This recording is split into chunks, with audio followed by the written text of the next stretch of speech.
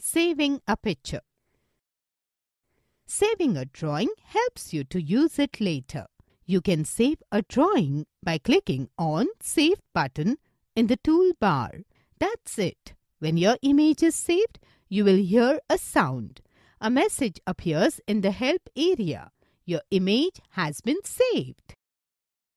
Closing Tux Paint. To close Tux Paint, click on the Quit button in the toolbar. A dialog box will appear.